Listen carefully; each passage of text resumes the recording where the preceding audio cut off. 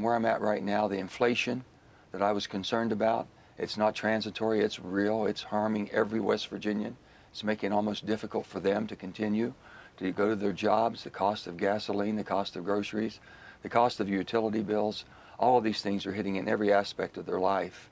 And you start looking at, then you have the debt that we're carrying at $29 trillion. You have also the geopolitical unrest that we have. You have the COVID variant, and that is wreaking havoc again. People are concerned. I've been with my family. I know everyone's concerned. So when you have these things coming at you the way they are right now, I've always said this, Brett, if I can't go home and explain it to the people of West Virginia, I can't vote for it. And I cannot vote to continue with this piece of legislation. I just can't. I've tried everything humanly possible. I can't get there.